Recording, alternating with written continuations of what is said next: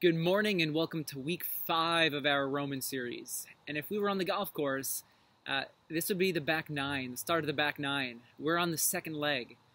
Including today, we have 4 more weeks to go.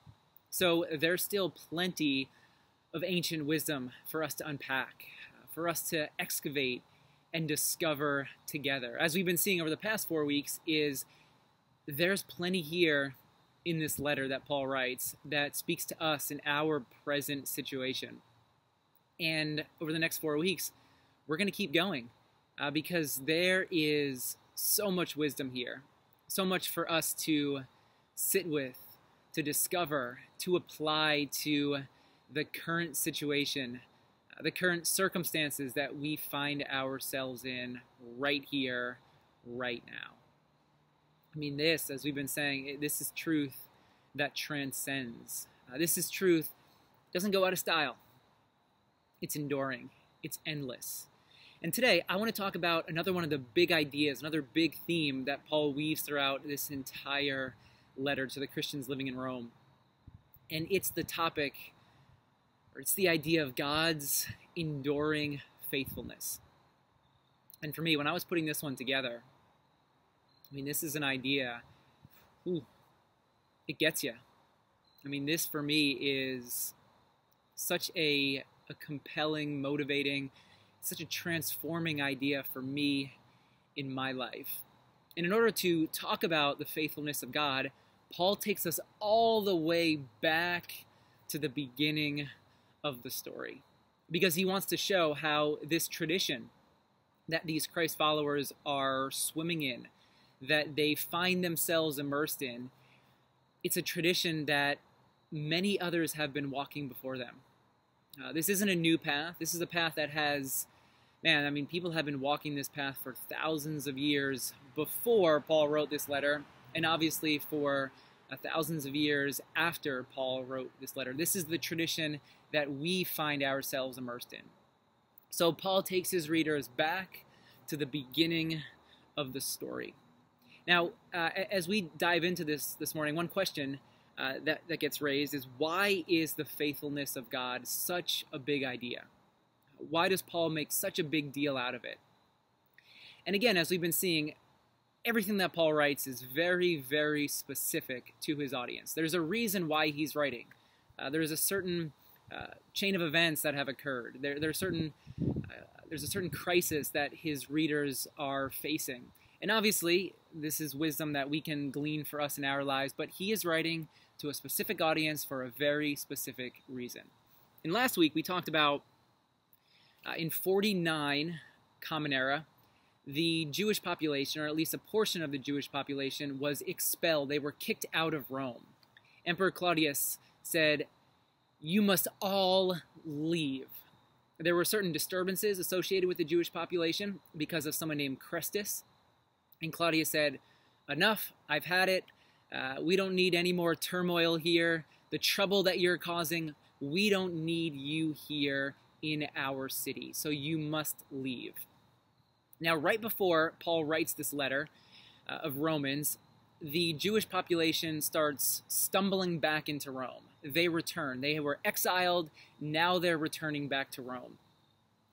But I mean, think about the shame that they would have been carrying around with them. Think about the looks from everyone else. Sure, they were allowed back in because of Nero's benevolence, but think about how the common folk, people like you and me, would have viewed this group of people. They had been kicked out, and now they're staggering home. They're weary. I mean, these are people that you look at them and you think, man, they are at the bottom. Low status, low social class. I mean, the Jewish population was not looked upon favorably at all within the Roman Empire, specifically in Rome. So if you're part of this Jewish population, you have a tradition that goes all the way back to your forefather Abraham. These questions about, well, is God still with us? Is God still faithful to us? I mean, these are questions that would have been raised for hundreds, thousands of years, every single time that they were conquered by another nation. But obviously, these questions are fresh. The wounds this time, they're raw. Because they're at the bottom and they know the looks. And they're beginning to ask, are we being punished for something that we have done? Is God against us? Is God no longer for us? So you have all these questions that are lingering in the air amongst the Jewish population. And then, as we said, the part of the audience of this letter would have been the non-Jewish or the Gentile Christ followers. And when they see the Jewish population returning, and this goes back to where we were last week, there were high levels of arrogance, of moral superiority, of believing they were in the right, in the sense, believing that they had replaced the Jewish people as God's favored or chosen people. So they're boasting, they're arrogant, they consider themselves the replacement of those who came before. They are now God's favored people. So you have two groups, some groups wondering, has God abandoned us? And then another group claiming superiority over another group. And what was Paul's response to all these questions, to all of these thoughts? Paul's response is, no. No, that's not how it works. I mean, think about the world that we live in today. One of the questions that often gets raised in our culture is, why do bad things happen to good people? The question the Jewish nation, the Jewish people would have been asking 2,000 years ago is, why have bad things been allowed to happen to God's people? I mean, you ever ask that question yourself? Why am I going through this? Why am I suffering through this period of life? Why did this happen to me? Has God completely abandoned me? And then why is it that those who don't seem to be suffering, who don't seem to be having any hardships, they don't always seem like they're following in line with the life that God desires? So all of these questions, they're modern questions, but they're ancient questions as well. And Paul he emphatically states, yeah, I understand that's how it looks, but that's not the whole truth. Almost as if he's saying there are other forces at work in the world that you can't see. On the surface, this is how things appear, but under the surface, there are other things that are happening. And in order to give a little more meat to his no, in order to explain his no a bit, he goes into this entire story about Abraham. So let's pick it up in Romans chapter 3. We'll be in here's verse 27, continuing the theme from last week. Where then is boasting? Again, remember we said last week, arrogance, boasting, judging, common theme, and he picks up on that. And then he asks, verse 29, is God the God of Jews only? Is he not the God of Gentiles too? He's provoking them. Is God only the God of the Jews? I mean, is he only the God of the Gentiles? Obviously the answer is no, but Paul is he's provoking. He's asking questions because he wants them to think about the implications of what it is that they're saying. And he answers himself. He says, yes, God is the God of Gentiles too. God is a universal God. God is a God who is for everyone. I mean, this is a very Jewish idea. It goes back to one of their most common prayers, the Shema. God is one. There is one universal God for all of us. God of these people, these people, these people, and these people. There is one family. Verse 30, since there is only one God, there we go, who will justify the circumcised by faith and the uncircumcised through the same faith. We talked a bit about this last week. There were certain traditions that people were following, and Paul is saying, it's all included. Some people follow this tradition, some people follow this tradition. Some people have these laws and regulations, other people don't follow those laws and regulations. And there's room for everyone. I mean, do you see how mind-blowing this would have been? How evolutionary this would have been for people's understanding of the divine. There's not a God here for these people, and then another one over in this nation for these people. There's actually a God that transcends all. And then chapter 4, he goes on, and unfortunately there's a break here.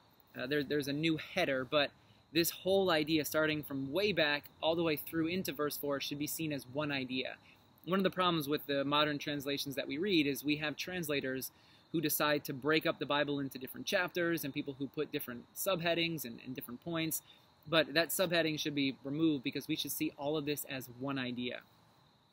What then shall we say that Abraham, our forefather, discovered in this matter? If in fact Abraham was justified by works, he had something to boast about, but not before God. What does the scripture say? Abraham believed God, and it was credited to him as righteousness. Now when a man works, his wages are not credited to him as a gift, but as an obligation. When someone works, you expect to get a paycheck. At the end of the week, for the work that you've done, you expect your boss, the company that you work for, to provide a paycheck for you. However, to the man who does not work, but trusts God, who justifies the wicked, his faith is credited as righteousness. A couple things going on here. First, we mentioned universal God. Is God for the Jews? Is there a God for the Gentiles? No. There's one God for all. Second, Paul is talking about this common heritage that is shared between the Jewish population and the Gentile, the non-Jewish population. There's one family. We have the same founding father. It's not George Washington, it's Abraham. Abraham, yes, forefather for the Jewish people, but also he is our forefather as well. Father Abraham had many sons. I am one of them, and so are you. Our family trees, they're all linked. We're all part of the same family. Unfortunately, what religion typically does is it separates, and it says, you have this family, you have this family, you have this family. Abraham is just blowing all that away, transcending all of it, and saying, hey, we have a common heritage. Here's the tradition that all of us are swimming in. This is the tradition that Paul desires for all of us to shape our lives around. Whether you are a blood relative of Abraham, or if you're a non-blood relative of Abraham, like the Gentiles. Paul's saying, we're all related.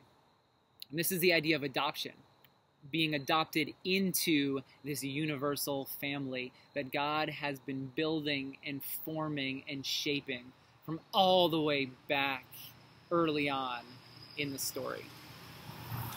And then another idea that's found in these couple of verses, this tradition that Paul is picking up on, the tradition that Paul is living in, that he is inviting these Roman Christians, or he's telling them, this is the tradition you're a part of. It's a tradition of gift, of grace. This tradition of gift and grace, it opposes the Roman story, the Roman tradition. The Jewish people, they had their founding story with Abraham. The Roman people, they had their own founding story, and it was a completely different story. The foundation of Rome, I mean, you could say it's like the complete opposite of the foundation that Paul is building on. The Roman tradition is one of taking and seizing. It's one of forcefully working your way for the things that you desire, the things that you want. It's one of gripping and clawing. It's one of violence. In the Roman tradition, there are winners and there are losers. And what Paul is doing, he's combating that Roman tradition. Because for many people, the Jewish population, they were seen as the losers. They had been exiled. Paul is turning all that upside down and saying, there's no hierarchy in God's family. There's no winners and losers. There's only winners. Because the whole thing is all about gift. And if it's all about grace, if it's all about gift, How could there possibly be winners and losers? How could there possibly be people who have more of that gift than others? I mean, do you see how revolutionary these words of Paul are for the world at that time? Do you see how revolutionary these words are for us in our world today? I mean, we are shaped by the Roman tradition, by the tradition of winners and losers, and seizing and having to take through our own power, our own might, the things that we want, the things that we desire in life. Our world, it's not shaped by grace. It's shaped in the Roman tradition of force. And then within the Roman tradition, there was an economy of merit. There was a tradition of benefaction, which means that you wanted to please people who were above you. So you would give them gifts. If you wanted to please the Caesar, you would offer him sacrifices. You would put on games in his honor. And you did all of this because you wanted his favor. So you did something in order to receive someone's favor. You gave something so that you could have something in return. This is the very opposite of gift. Paul's saying, in God's economy, in the tradition that you're to be rooted in, it's not about earning favor. It's not about working your way into favor, but rather this is a tradition that has been about gift from the beginning. I know oftentimes the book of Romans is seen as Paul is saying the Jewish faith is one of earning and the Christian faith is one of grace. No, not true here. What we see, Paul he's not speaking against the Jewish faith. He's not speaking against the Jewish tradition. He's speaking out against the Roman way of being in the world. He's actually saying the Jewish faith has been about grace from the beginning. Just look at the story of Abraham. He received something that he didn't earn. Something, as Paul says, that he didn't work for.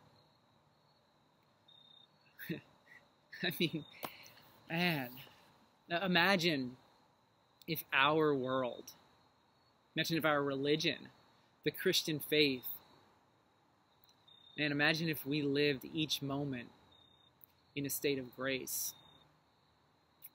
seeing everything we've been given as a gift. Paul uses this phrase, credited to him, God credited to him as righteousness. Now, this brings us all the way back. Remember I said he's going all the way back to the beginning of the story. This phrase brings us all the way back to the beginning of God's story with the Jewish nation.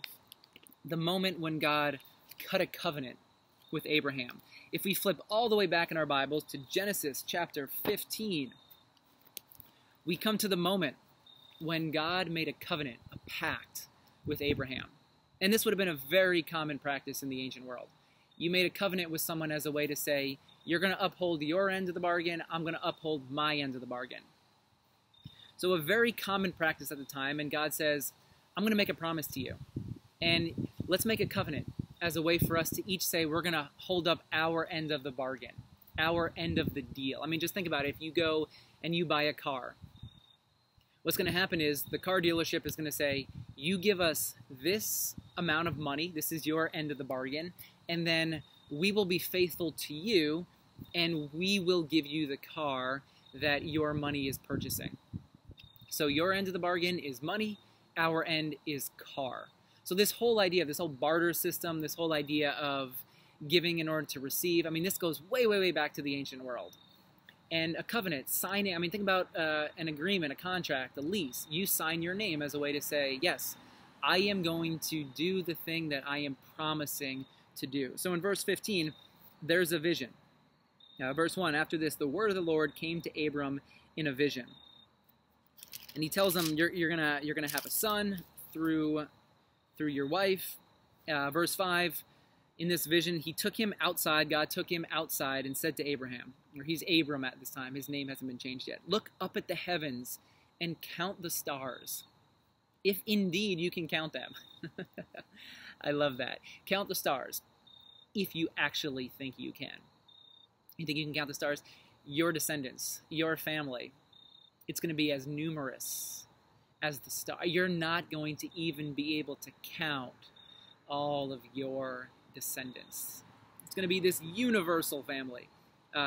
Then he said to him, so shall your offspring be. I mean, here's this promise. God saying, I promise to make you the father of many nations. Verse 6, Abram believed the Lord, and God credited it to him as righteousness. There's that phrase, credited it to him as righteousness. And then verse 8. I love this part. It says, Abram believed, God credited it to him, and then verse 8. But Abram said, O sovereign Lord, how can I know that I will gain possession of it? Talking about this land that God's going to give him. So there's belief, but there's also question. There's some doubt. I mean, right from the beginning of the tradition, we find this history of questioning the divine, of doubting at times. It's all part of our faith. There's moments of belief, and then there are moments of question, moments in which we doubt. It's part of it. It goes back to the beginning of the story. And then here we are with the covenant. Verse 9, and this is right after Abram had asked God, how will I know that I'm going to take possession of this land that you are promising me? And the Lord said to him, bring me a heifer, a goat, and a ram, each 3 years old, along with a dove and a young pigeon. So here's how the covenant would have occurred. So Abram brought all these to him, cut them in two, and arranged the halves opposite each other. So all the animals that he brought, he cut them in half, and then he put them on opposite sides of a path. Because whenever there's a covenant, what you would do is you would walk in the middle of the halves. So you would put, what's one of the things? A heifer. You cut the heifer in half, you put one half on the left side, one half on the right side, and then the first person would walk through this path, and there are about 4 animals here. The first person would walk through the path, and then the second person, this is like signing your name.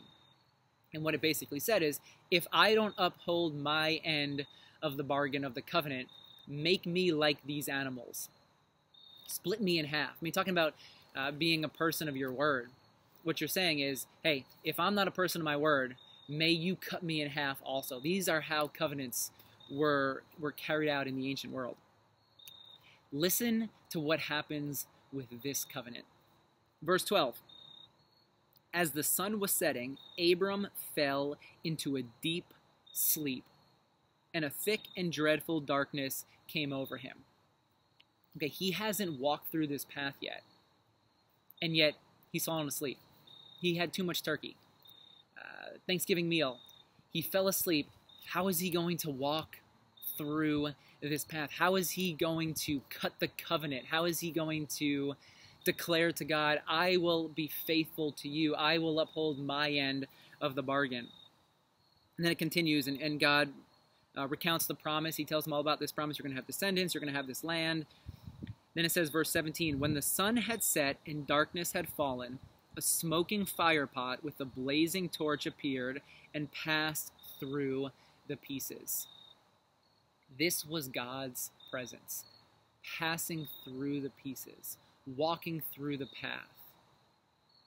And then verse 18, on that day, the Lord made a covenant with Abram. Notice, who walked through these pieces? God. And only God. Abram was passed out asleep. Essentially what's being said here, what we discover in Genesis 15 back in the beginning of the story. The covenant, the promise, the tradition that we're a part of, it's never been about our faithfulness. It's been about the faithfulness of God right from the start. It's always been about God. It's always been about grace, about gift. It's never been about our performance. It's never been about us working our way to receive something, earning something through the things that we do, our actions, being morally right all the time, thinking all the right things. It's a tradition that's birthed in grace. It's always been about God's faithfulness. I mean, what's happening here, it's almost like God's like, all right, yeah, I know there are going to be moments when you're unfaithful. I know there are going to be moments when you lose the plot, when you walk off the path. It's okay. It's okay. It's not about you getting everything right all the time. But I promise to be faithful to you no matter what. And anyone need to hear that this morning? You know, as a pastor, I often come across people who have these haunting questions about the divine. There are things that haven't gone the way in which they expected, the way in which they desire for them to go in life. They come upon hard times. And the questions that are asked, I mean, these are questions that can be so damaging to our soul. Is God still for me? Is God still with me? Am I being punished for something that I did? Have I strayed too far off the path? That one thing that I did 6 years ago that I just can't get out of my memory, is it because of that I'm going through this? Has God left me? Has God abandoned me? Will I be eternally damned because of this or that? I mean, these are soul-crushing questions. But if we're being honest, they're questions that come up for many of us again and again. For some of us, these are questions that have been shaped by the tradition that we grew up in. A tradition that, instead of promoting gift, promotes a system of guilt and guilts you into a particular path. I mean, I'm asked these questions by people way too frequently. I mean, these are some of the questions that are being asked by the people that Paul is writing to, about themselves, but also about other people. And Paul's saying, no.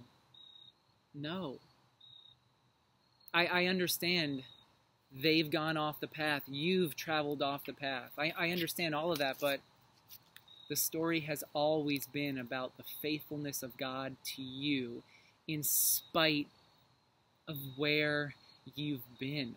I mean, despite wherever your feet have taken you, God is still faithful to you. I mean, here's Paul, Romans 3. Remember I said this is a theme all throughout the letter.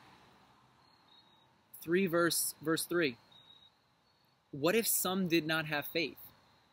Will their lack of faith nullify God's faithfulness? Not at all. Let God be true and every man a liar. Will my faithlessness, will my lack of faith, will their lack of faith, will it nullify God's faithfulness to us, to me? No.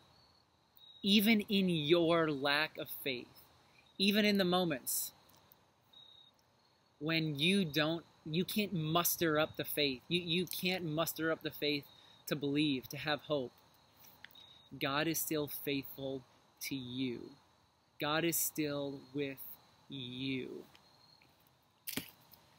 In late 1800s, there is a poem that was written by an English poet by the name of Francis Thompson. He wrote this poem, or first appeared in 1893, called The Hound of Heaven. And Thompson, he was a Roman Catholic. He had wanted to be a priest, and then he abandoned that path. He was stricken by poverty, and then he became addicted to opium. And he struggled with this addiction for many, many years. And it was during this addiction that he wrote this poem called The Hound of Heaven. And you can find it online. I think it's a 182-line poem, all about this idea of God's faithfulness. Now you can go and read this, but the poem is written in Old English, so you really have to sit with it a while. It's hard to unpack, and some of the words you're like, wait, what does this mean? And it's hard to understand it. There's been a couple modern translations of it that you can find online as well. But I want to read for you how someone describes this poem. Talking about the name of the poem itself. The name is strange. It startles one at first. It is so bold, so new, so fearless. It does not attract, rather the reverse. But when one reads the poem, this strangeness disappears. The meaning is understood, if you can decipher the Old English. Some of it I can, some of it I'm like, wait, what is he saying? As the hound follows the hare, never ceasing in its running, ever drawing nearer in the chase, with unhurrying, an unperturbed pace, so does God follow the fleeing soul by his divine grace. God's not in a hurry, but God is right there walking with us, pursuing us wherever our feet are walking. The description continues, and though in sin or in human love, away from God it seeks to hide itself, divine grace follows after, till the soul feels its pressure, forcing it to turn to him alone in that never-ending pursuit. Wherever we go, whether we are consciously or unconsciously running away, divine grace is right there with us, following us, pursuing us, melting our hearts with love. I'll just read, here's the first couple of lines. I fled him, talking about the Hound of Heaven, this divine grace. I fled him down the nights and down the days. I fled him down the arches of the years. I fled him down the labyrinth ways of my own mind, and in the midst of tears I hid from him, and under running laughter. From those strong feet that followed after, but with unhurrying chase and unperturbed pace, deliberate speed, majestic instancy. I fled him, and yet I couldn't escape the faithfulness of God. I mean, I love this. Romans 8, verse 38. Here's Paul. For I am convinced that neither death nor life, neither angels nor demons, neither the present nor the future, nor any powers, neither height nor depth, nor anything else in all creation will be able to separate us from the love of God that is in Christ Jesus our Lord. For Paul, Jesus was the culmination of this promise made to Abraham thousands of years ago. Paul was saying, hey, in Jesus, we see God's enduring faithfulness. And in the person of Jesus, we see grace.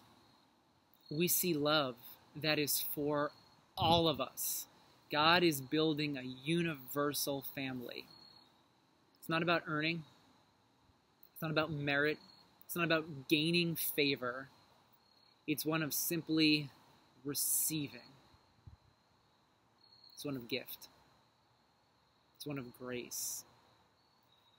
And Paul's come to believe in his life, and from what he's seen of other people, no matter what he himself has gone through, no matter what others have gone through, no matter where you find yourself this morning, if you find yourself in a place lacking faith, if you find yourself in a place of guilt, maybe you're in a place of questioning, wondering, is it okay for me to walk this path? I know my tradition says this, but I'm beginning to walk a bit of a different path. Now, maybe you find yourself haunted by shame. You feel like there's a gap, a chasm between you and the divine. Paul's saying there is nothing in this world. There's nothing in death. I mean, think about Jesus, resurrection. I mean, this is the power of God. This is the Hound of Heaven that chases us in moments of life, but that continues chasing us through death as well. So this week, may you come to see the Hound of Heaven, the divine grace that has always been with you. May you come to trust, to believe, to see that God is endlessly faithful to you. If there is any guilt, any shame, may it dissipate. May it leave.